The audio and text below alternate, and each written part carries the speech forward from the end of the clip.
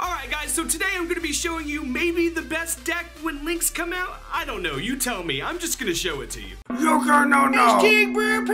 So obviously this is going to be a Herald of Perfection deck, which a lot of you guys are going to instantly dislike. I hate Herald! But yeah, I think you guys hate link summoning more, and you know what? I think that, Olyntio would be really proud of me, because, I have this side by Pegasus, because Pegasus, Herald of Perfection, that's Olyntio's thing. Olyntio, of course, otherwise known as Austin Powers. Our Yu-Gi-Oh friend from the UK. I think he'd be so proud of me for playing this. But I'm going to show you guys the entire deck profile. I'm not going to do a side deck because we don't know what's going to be meta when links come out, really. I mean, we kind of have an idea, but we don't really know for sure. So I'm just going to leave the side deck out, and I'm going to show you the main deck and the extra deck. And I'm going to be showing you some test hands, and I'm going to show you how to combo with those hands to properly show you how to play the deck. And I'm going to do that immediately after the deck profile. So let's go ahead and get into this deck profile. All right, so you start off with the 3 Herald of Perfection, of course, like the heart and soul of the deck. And then you play 2 Cyber Angel Ben 10, okay? Ben 10 is probably the best card in the deck. I mean, it's not, it is and it isn't. So it really doesn't do anything for you in hand except, provide the, tribute for Herald, and it also gives you a search, okay? It gives you a search for any light fairy from your deck, which goes to complete your hands. Like, let's just say you have a stick in hand and you need a chair. You can search the chair by, summoning Herald, which is really, really good. And it also searches out wings to complete your toy vendor play, with wings, and that's really, really powerful. So yeah, I feel like 3 in testing 3 was too much, and 2 is about perfect, and 1's too little. So yeah, 2's perfect. Playing 3, it really doesn't do anything for you. Like I said, it's not like I don't play like the ritual spell to summon this, so it really doesn't do anything for you except for give you searches, and it's discard fodder for Herald, of course, because it is a fairy. But that's really all it does for you. And then I play 2 Gale Dogras. This is my favorite card in the deck. It really is, because and I think it's hilarious that you can win with 2,000 life points. I think it's hilarious. But it's also a level 2, so if you wanted to, you can use like a level 2 and any of your 4s here to go into Herald, which is pretty good. You can get this off the field really easily. Typically, if you play right and if you're worried about your life points, you can get this off the field. Plus, this is a +2, you guys. It is a +2 that gets you extra, fairies to your hand for negates. Like, let's just say you want 2 more negates to end with 5 negates in hand, for example. You could search out 2 more Heralds, or a Ben 10 and a Herald from your deck using this guy, so it's really, really, really good. And then, yeah, so plus, with links coming out, you know how it works when they have to attack the link monster first. So yeah, that's really good. And then we have the Star Seraph stick, and then the chair. This is pretty self-explanatory. You normal summon, if you got, well, it's self-explanatory if you know how stick and chair works. If you don't, you normal summon the stick, chain the chair from your hand, you summon the chair, draw a card, search another chair off of stick, and then you summon that chair and then draw another card. Or you can keep that that chair, in your hand. Yeah, you can keep that chair in hand for extra negates for Herald. It just depends on your situation. But yeah, these are light fairies, so they're fodder for Herald, and they can be searched with Ben 10, so that's really good. And then you play your Fluffle engine. This is the perfect ratio for Fluffles. The 2 bear, 1 wing. Sam and I tested. Speaking of which, shout out to Sam, because if it wasn't for Sam, I would not be playing this deck. Like in my testing, my contribution to the deck was the Gale Dogra, and his contribution was basically everything else. Like he knows Fluffles better than anybody. He came up with this Fluffle ratio, of course, because Sam and Fluffles are they're tied at the hip. And then you play the Garnet for the Brilliant Fusion target. Brilliant Fusion helps fix your hands, because what it can do is it can send your stick, and then you can Ritual Sanctuary the stick back, search a chair. You can send wings. If you have bear at hand, like it's just a good card. Like Brilliant Fusion really just fixes your deck. And then Maxi. I was playing Maxi. I fixed this deck a little bit to go better, with link summoning. So Maxi, you play for now, and it is a 2, like I said, to go with your 4s to go into Herald if you have to. Ideally, you want to use your Ben 10s, of course, but it is a 2. But also, this is like the most powerful card in Yu-Gi-Oh! As demonstrated at the NAWCQ. So you have to kind of play it. This card will probably get banned. If it does get banned, you can always replace it with, a 3rd Dogra if you wanted to. I think 2 Dogra is fine, but I would replace it with a Manju. I would replace it with a Manju, because a Manju is a light fairy. It can be searched by Ben 10, and it can be pitched by Herald. So if this card does get banned, just replace it with a Manju or something, and you'll be fine. And to the spells, you play 3 Dawn of the Herald, so you can actually get out Herald, of course. And this is what makes this deck so good. Okay, so what makes this deck so good is that when you summon Herald using bin 10, all right. So you summon Herald using using the Dawn. So you get out Herald and you send the bin 10 for cost. What you do is you activate bin 10 as a chain link 2, and the chain link 2 will resolve getting you a search for any fairy that light fairy that you want, and then chain link 1 will resolve from the Dawn, banishing itself and getting this right to your hand. So it makes summoning Herald like really good actually. And honestly, that combo right there is really what makes the deck. Bin 10 coming out really makes Herald a viable deck. It's really good. But I'll explain more about that in the combo section of the video. Let's keep on trucking with these spells. So there's the Dawn of the Herald, and then you play pre-preparation of rites. And you play pre-prep because it's a +1, because it searches out your Dawn and your Herald, which is really good. You play regular prep of rites, one of the best ritual cards ever. Like, it gets a ritual spell from your graveyard to your hand. So you can keep that in mind with Dawn, because you could pitch Dawn off of Brilliant Fusion if you have prep in hand, or you can pitch Dawn off of Ritual Sanctuary, and then just get the Dawn back from preparation of rites. So you can play around your discard outlets with prep of rites, which is really good. And then you play 3 terraforming to search out the Ritual Sanctuary. Ritual Sanctuary gets you a search for any light fairy ritual or any ritual spell by pitching a spell. And it also lets you shuffle spells back into your deck to summon a monster, whose level equals the number of spells you shuffle back. So let's just say you have 6 spells in grave and a Herald in graveyard. You can shuffle, if the Herald was summoned properly, you can shuffle back 6 spells from your graveyard and summon the Herald, which is really good. And like I explained earlier, you can also get back Stick to search a chair, and that's also really good. And then I play 3 Toy Vendor, and why I play 3 Vendor is because when you pitch a spell off a Sanctuary, the best target, of course, is Vendor, unless, of course, you have the prep of rites in your hand, like I was explaining earlier with Dawn.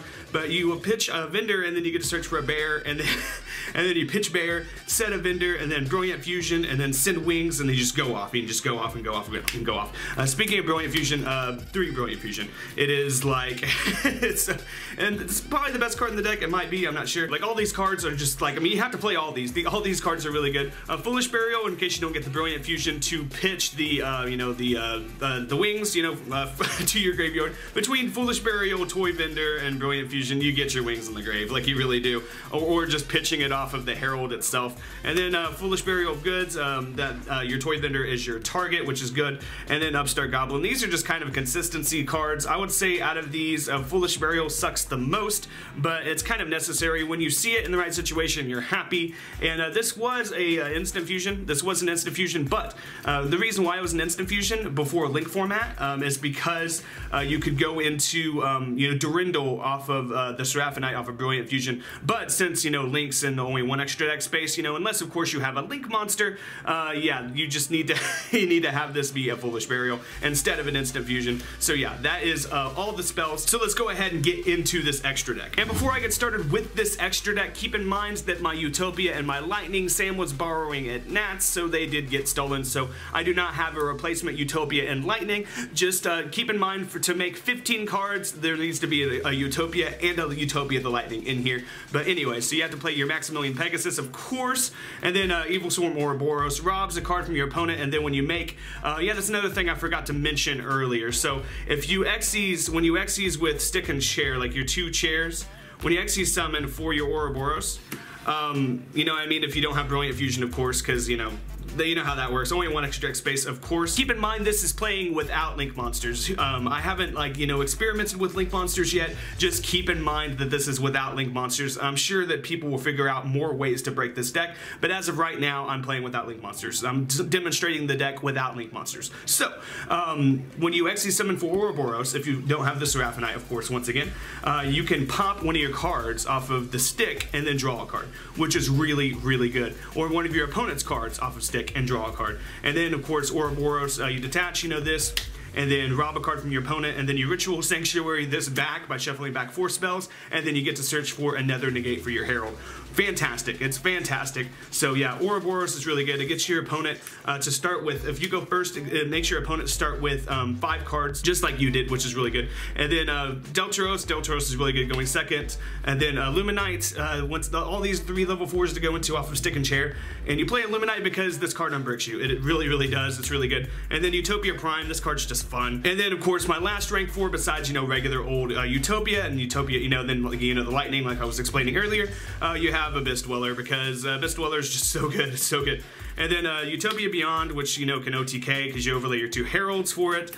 Beatrice is a play extender, because what you can do is you can overlay 2 Heralds and go into Beatrice, and if you have 6 spells in your graveyard, you can end your board with a Beatrice and a Herald. And how you do that is so let's just say you overlay 2 Heralds for this, and you have 6 spells engraved, and you have a toy vendor, or like a toy vendor up with like a bear in hand. You can send the wings off of the Beatrice, and then do like the wings play and go super plus, and then you can shuffle back your spells and then get out Herald. That's what I'm saying. Shuffle back 6 spells and get out your Herald. You guys know what I'm talking about. You guys know what I'm talking about. But anyways.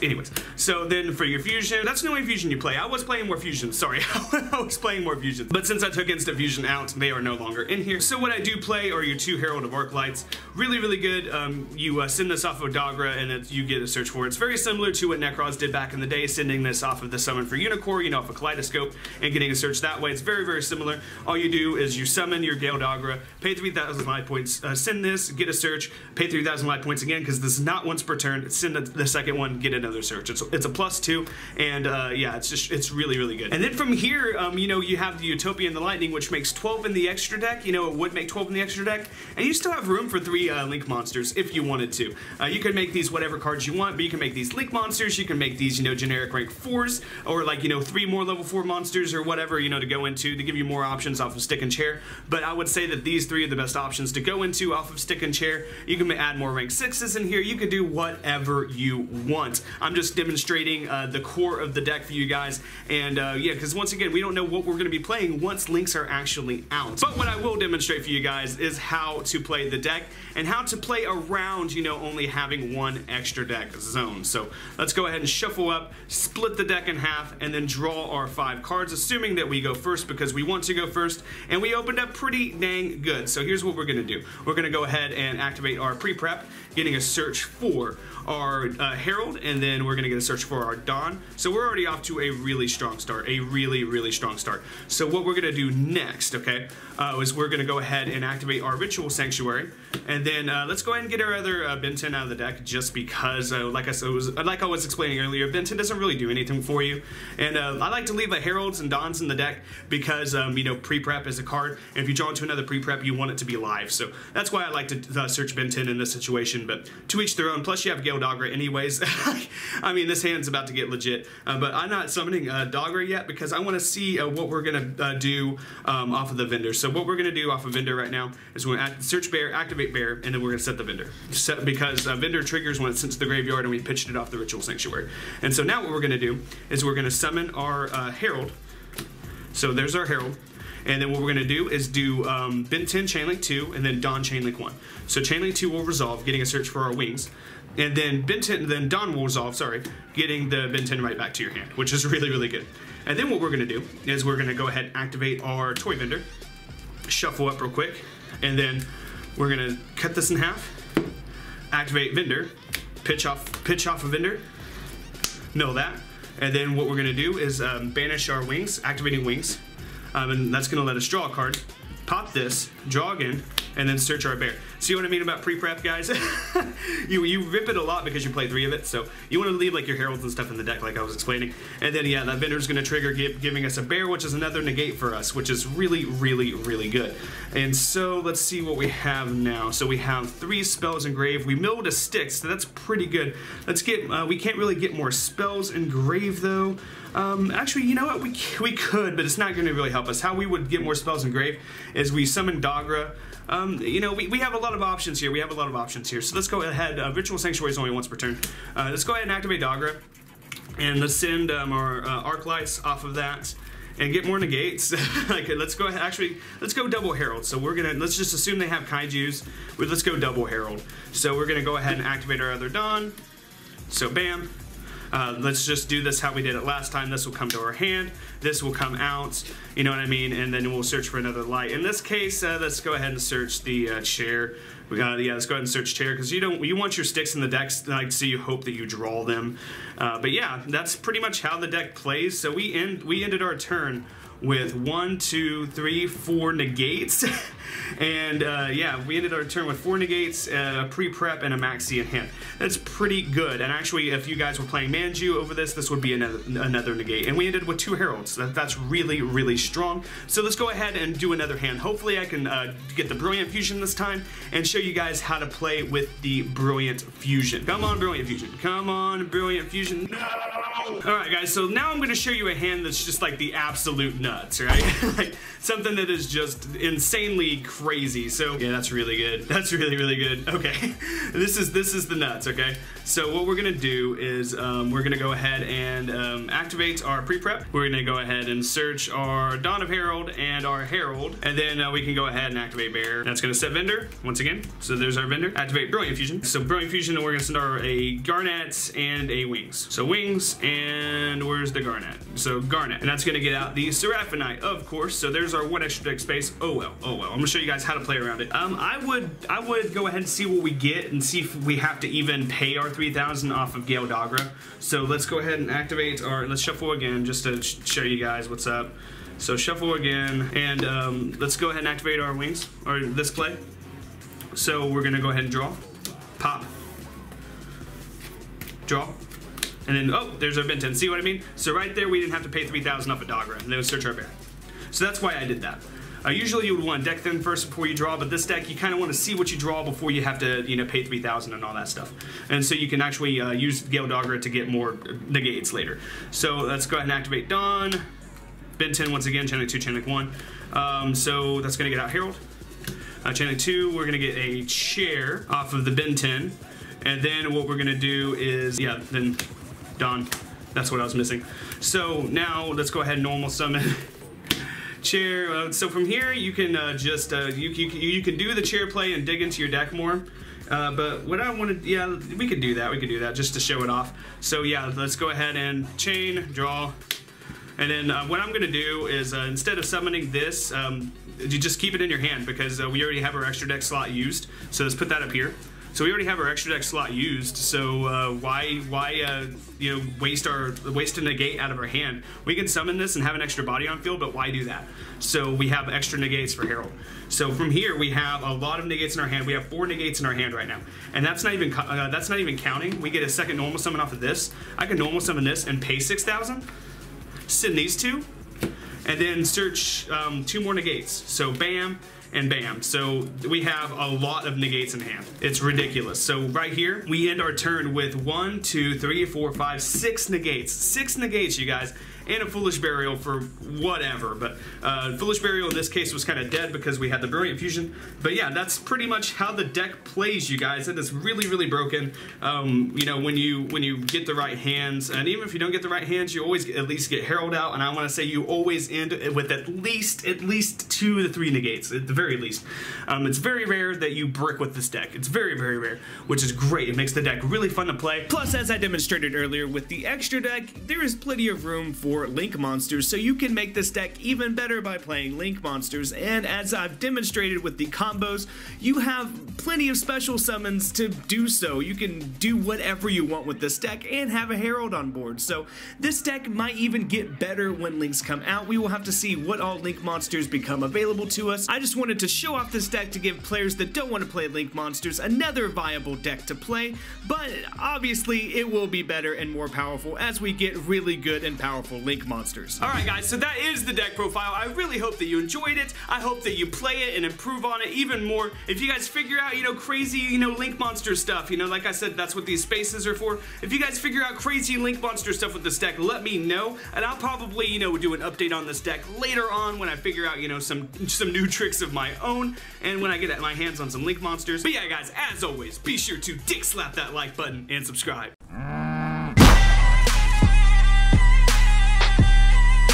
Subscribe! Nee, nee, nee.